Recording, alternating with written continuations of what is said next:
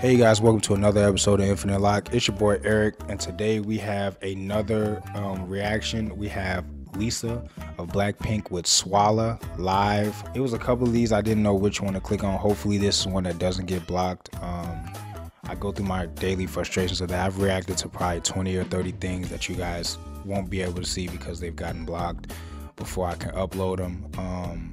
So hopefully this doesn't. Highly requested. A lot of people were telling me to go watch this. Lalisa has definitely, I see her in a different light now. I definitely see her in a different light, especially when she's away from Blackpink, when she's controlling her own production. She portrays herself in such a different light, and I love to see it. So let's jump right into it. Before we get into the video, make sure you guys like, comment, subscribe, turn your post notifications on. Got a lot of stuff coming you guys' way. And yeah, Lalisa, Swalla.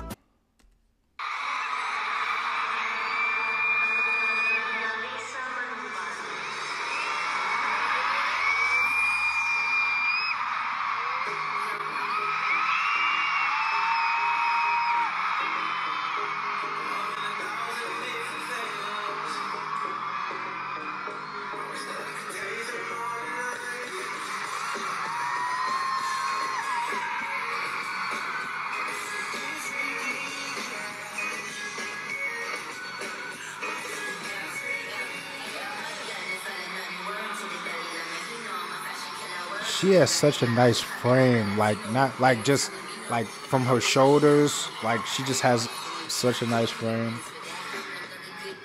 I'm sorry, I'm talking from a stylist perspective. When I style people, that's one of the things I take into account.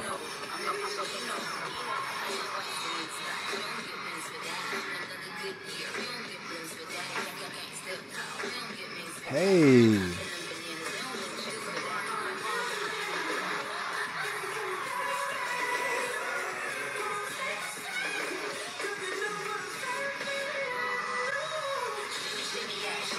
Hey, Swalla la la, oh bro, Swalla la la. Come on, Lisa.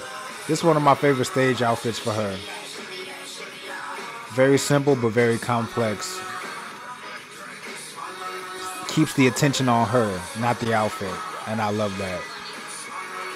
Come on, Lisa.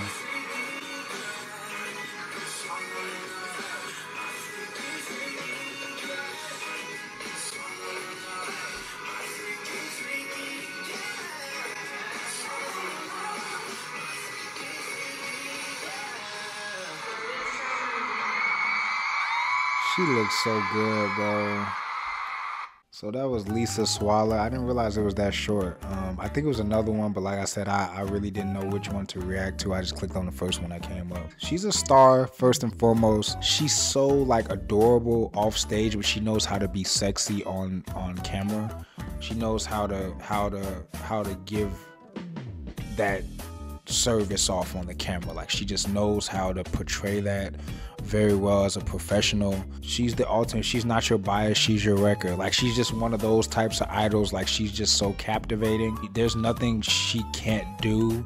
I think that her solos did a great job of portraying the type of vocal range that's good for her. And then, like I said, dance wise, there's nothing. You can blindfold her and just turn a song on. She'll come up with some 5-star choreography for it. Like she's just, that's a testament to how long and how hard she's worked. You never want to just say someone's just naturally talented. It's kind of a backhanded compliment sometimes because you just overlook all of the hard work that they put in. Yeah, she's got natural talent for dance. Like I said, I was talking about her stature earlier, those long limbs and stuff like that. That's very hard to control. She's put in so much time and hours to be able to control her body however she wants at any moment in time. I'm so impressed with her. Like this like hip hop, reggaeton, R&B, that vibe is her to a nutshell. Like that is just her. I feel like she can do anything, but those elements are her. That urban swag, that is Lalisa. Like that is what I feel like that is her #1 genre to excel at, and I really hope that she gets more production power going forward, because I feel like she knows that about herself and she will portray that. But yeah, it's nothing else to say. She's an it girl of the entire K-pop industry. She's one of the it girls, one of the true queens of the industry. And yeah, man. So before we go, make sure you guys like, comment, subscribe, turn your post notifications on. Got a lot of stuff coming you guys' way. And yeah, till next time.